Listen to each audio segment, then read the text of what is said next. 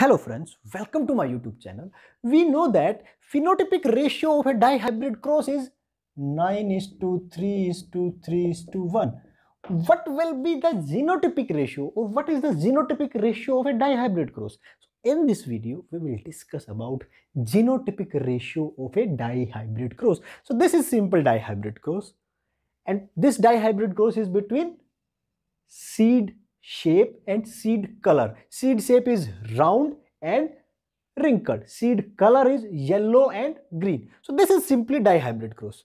So in this cross, we have 16 different combinations.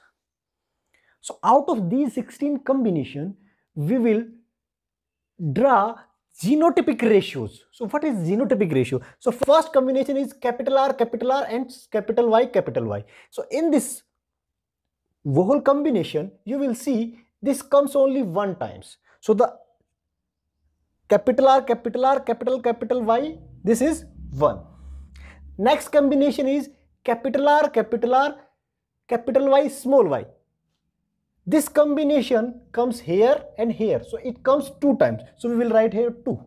Next combination is capital R, small r, capital Y. It comes 2 times. Here and here. So we will write 2.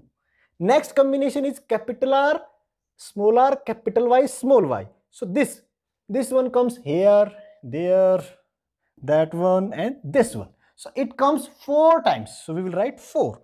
Next combination is capital R, small y. It comes there. So it comes 1 time. So we will write 1 there. Next is capital R, small y. So this comes there and there. So we will write 2. Next is small r, capital Y. It comes there and it is coming only 1 time. So we will write 1.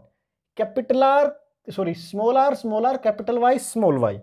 This one is this one and this one. So we will write 2.